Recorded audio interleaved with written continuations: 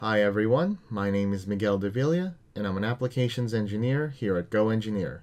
Today I'll be presenting a quick tip on how to get your PDM standard CAD editor licenses to return to the license server when not in use.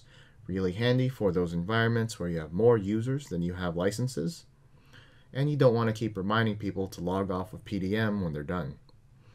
Now, in order to do this, you need to be on your license server.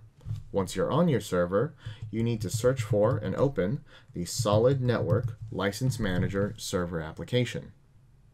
Once it's open, we're going to be taking advantage of the existing functionality of the License Manager, namely the options file.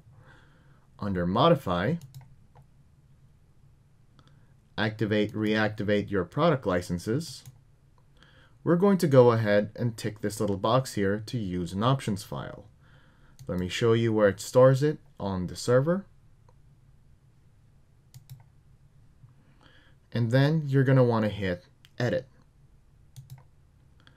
When you don't have a license file already defined, when you don't have an options file already defined, you can create one. Now, what we're going to do is we're going to type out timeout, the type of operation we want the license server to do. Then we're going to type the name of our feature, in this case SW-PDM standard underscore CAD editor corresponding to the type of license, followed by the time, 900 seconds, the minimum amount of time the license manager will check for inactivity before it returns the license back to the server.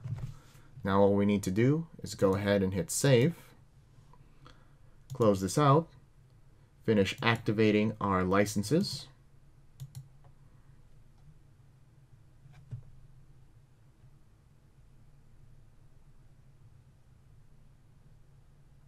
and there we go.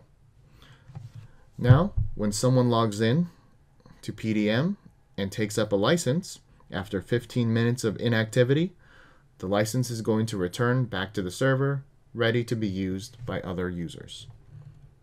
Thank you all for listening in for this quick tip. This is Miguel Davila of GoEngineer, signing off.